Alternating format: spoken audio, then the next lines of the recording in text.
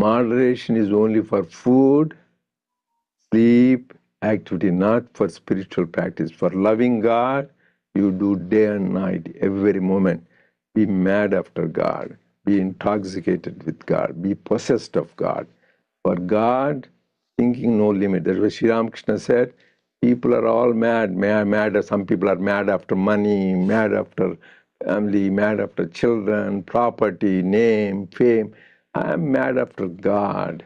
So the best madness is to be mad after God. So that is the most harmless madness, which actually gives you bliss ultimately.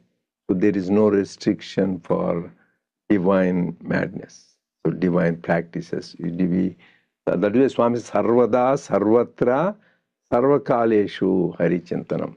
All the time, all places, should think about God.